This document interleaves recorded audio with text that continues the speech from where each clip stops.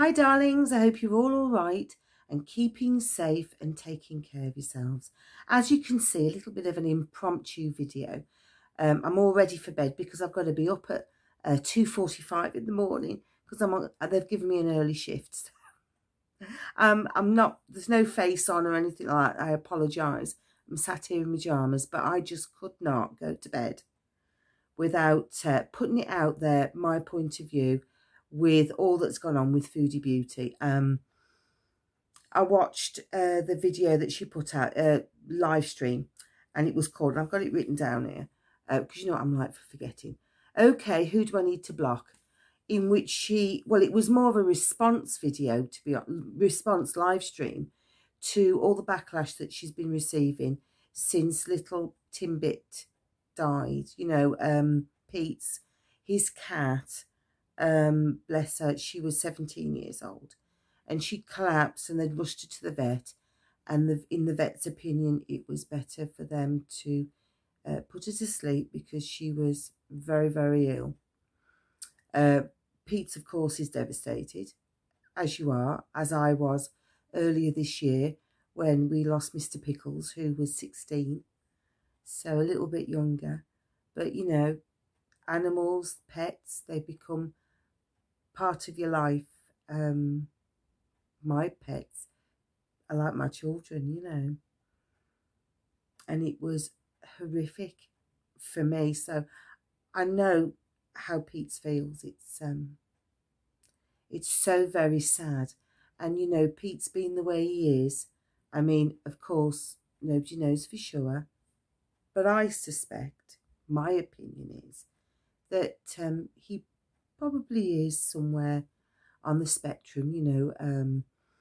I find him very similar in a lot of ways with my son.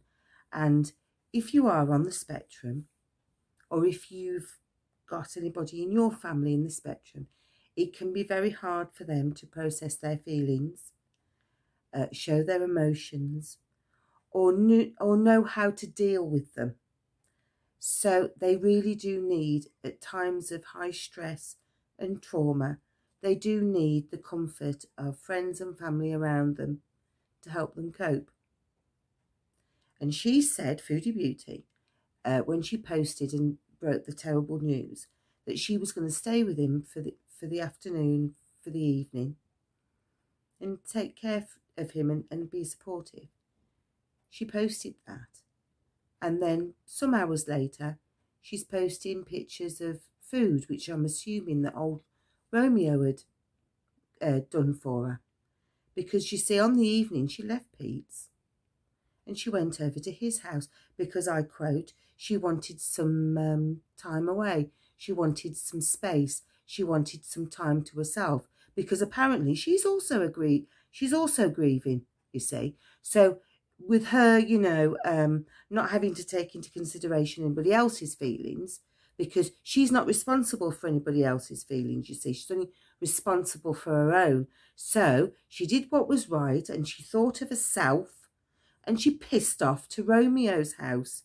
And she's there puffing away with him in bed, remonstrating with the audience and telling everybody what a nasty piece of work they are, because they shouldn't be having a go at her. It's not her fault.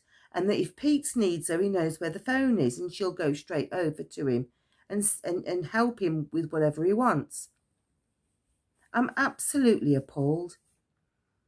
If you ever wanted a prime example of selfishness, thoughtlessness, and just downright nasty piece of workness, then this video is a prime example.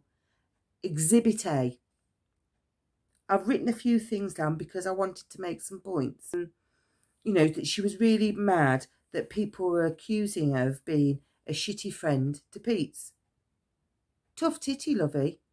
People are speaking the truth. Now, I know that a lot of people in her audience, her enablers, were backing her up and trying to make her feel better, you know, about what other people were saying.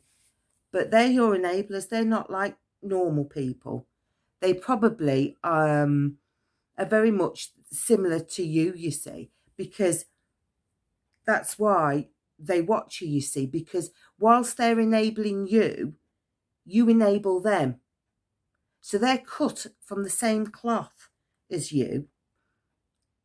She said, oh, well, maybe he wants to be alone. Now, the English language is very specific. We've got a lot of words in our language. Maybe he wants to be alone. That infers to me that you haven't bloody asked him. You haven't asked that lad if he wants you to stay. And even if you did, you know as well as I do, he's ever so passive. He'd say yes to you for anything. Oh, Pete, can I chop your head off with this big sword? Oh, go on then.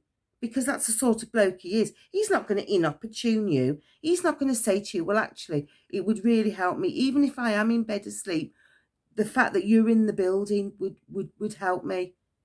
He's not going to say that to you because he doesn't ask anything of you. That's why you're friends with him, because he's passive. He's an enabler. Maybe infers to me that you don't even know that for a fact. You didn't bloody well ask him. You let him go off to bed and you're out that front door like a bullet out of a gun. I'm really sorry. My mouth is so dry. Because I'm spitting feathers here, I tell you. He was also mad that even members who apparently she thinks are her friends. No, that they're not your friends, my love. They're members. They're members. They're enablers. They're not your friends. They're not your buddies. Because if they were, they wouldn't let you get away with half of what you do. Because you see, the definition of a friend is not somebody that agrees with you on everything. The best sort of friends, a true friend, is the person that will stand in front of you and say, oi, you're being a git. Stop doing it. That's wrong. You've said this. You've done that. They're wrong. You shouldn't be doing it. The best sort of friends are the ones that will disagree with you as much as they'll agree with you. So she was in a mood with all the members as well. And she was, telling them, oh, well, if you don't like it, you know what to do and all the rest of it. So that's how much she thinks of her audience. She just baffles me. You're watching it and you can't stop yourself from watching it because, as we've said on numerous occasions, it's car crash, bloody TV. But, you have to keep pausing it sometimes to think to yourself, is she real? Is this, is this like a sitcom on TV? Is she an actress? Has somebody written this script for her? Because you just can't believe the words that are coming out of her mouth. And what else should she say that I just wanted to make mention of?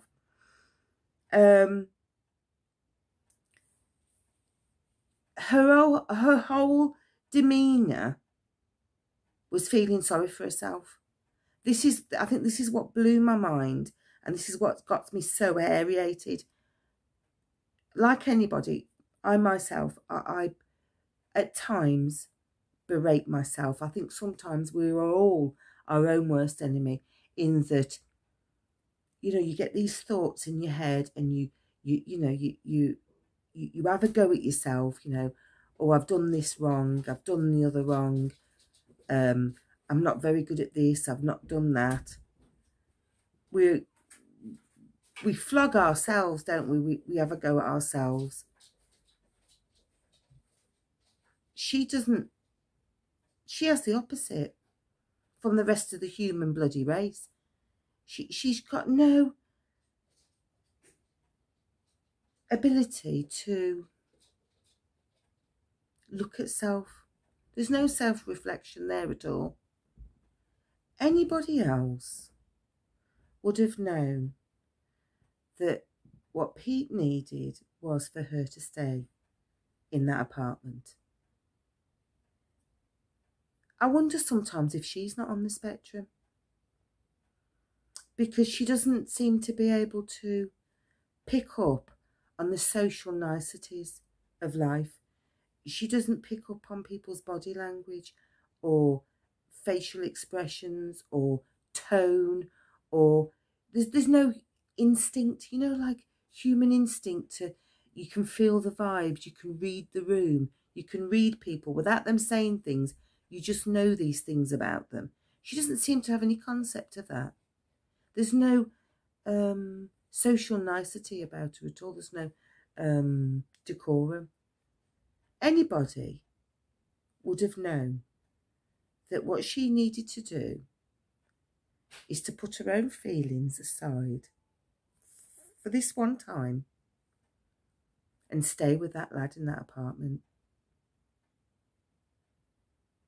A fool wouldn't have known. A fool would have known that. But she didn't. Because she's all about herself. And if that's what she looks like when she's grieving, well, God help her. She's not grieving anybody. She doesn't give tuppence halfpenny. What she wanted to do was, she wanted to go that evening to old Romeo's house. And not even that lad needing her because his beloved pet had passed away was going to stop her. And like I said earlier, as soon as that lad went to bed, she was out that door like weasel shit off a shovel round old Romeo's house. And because other people have had the temerity to pick her up on it, that's why she's angry. That's why she's upset. I've never known anyone like it in my life. Well, I know one person, but we won't talk about him. But she hasn't got a thought or feeling in her body for anyone else by herself. I just don't get it. And all these people, all in her chat, telling her, oh, don't worry about it. They don't understand, you know, supporting her. Well, all I can say is, like, you must be cut of the same cloth as her. I didn't know there was that many uncaring, selfish people in the world. And it was really upsetting.